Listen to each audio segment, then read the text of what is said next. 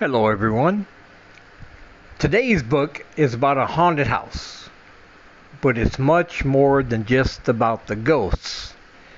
And I think you're going to love the creepy atmosphere and all the going-ons in this house. And if you might notice, this is different than my normal videos. I decided to use some background video because my microphone broke, and well, we're just going to have to deal with that as it goes along. But this book is fantastic. You're going to love it, I think. And we're going to talk about all that right now. So our book today is called A House of Good Bones by Kingfisher. Now, a lot of people have recommended other books of hers to me. And I want you to know I have them in my TBR. But this one just released, I believe, on March 28th. So it's a very recent book.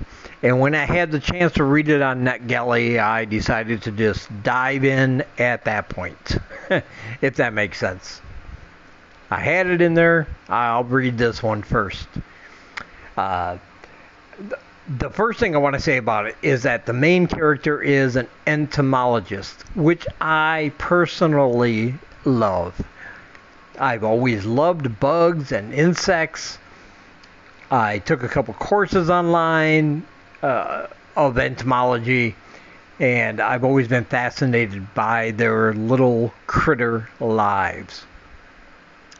But she is an entomologist. And one day her brother calls her out of the blue and says, "Hey, our mother, something strange going on with her."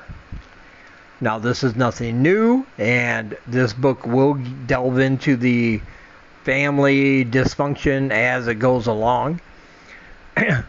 But our main character, the daughter, she decides, you know what, I have a few days off, I'll go see mom, find out what's happening. And when she gets there, she realizes it's a little bit worse than even what her brother had told her. Her mom was always one for everything being the same furniture, the same decor, the same pictures on the wall, the same everything inside of her house. But now, when she gets there, the walls are painted a nice bright color, things are a little different, and her mother is being a bit cryptic. She talks about seeing things and hearing things, and to her daughter, this all sounds like the ramblings of a woman who might be in the throes of dementia, perhaps early dementia. But other things start to happen that reinforces the fact that perhaps it's not dementia. For instance, her mother seems to be a gardener, because out back in the backyard, her mother has a luscious garden full of different types of roses, different colors. They're all blooming, they're all luscious. It's very beautiful. And that's not like her mother at all. Also, circling overhead of her mother's house are vultures.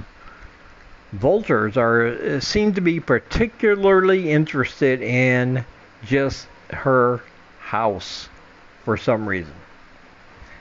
Which leads her to believe, of course, that maybe it's not just a mental breakdown. Maybe there's something more nefarious going on.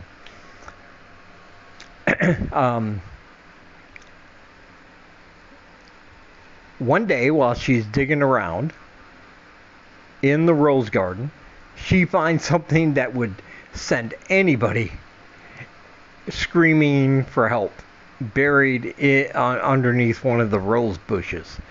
That's all I'll say about that. You'll have to read it to find out. And eventually she enlists the help of a neighbor woman, who is a friend / rival of her mother's. And the information this woman has to offer is kind of hard for her to swallow because she's a science, she's an entomologist.